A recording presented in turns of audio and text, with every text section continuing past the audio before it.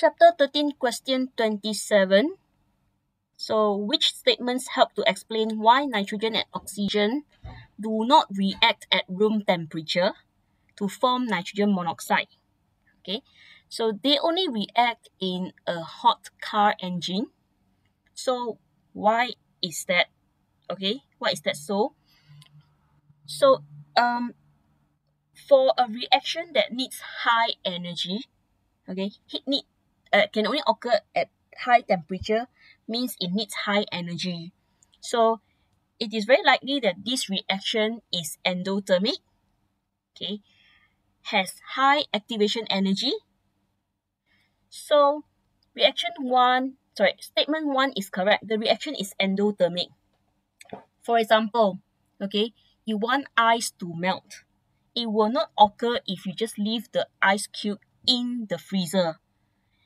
In the freezer, the temperature is 0 or below 0 degrees Celsius, not high temperature. No energy is provided for the molecules to overcome their intermolecular forces. Okay, so melting of ice is actually endothermic. So you put it outside, okay, it absorbs energy from the surrounding, okay, at the temperature higher than the temperature in the freezer. So the ice will start melting. So same like this one.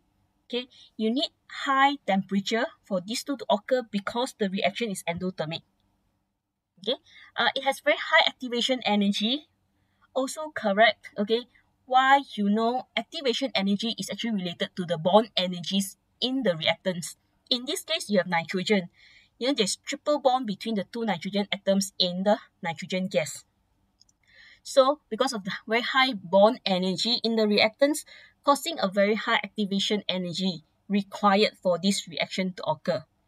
So in this question, all three statements are correct. Reaction is endothermic, activation energy of the reaction is high, and why? Because nitrogen has high bond energy.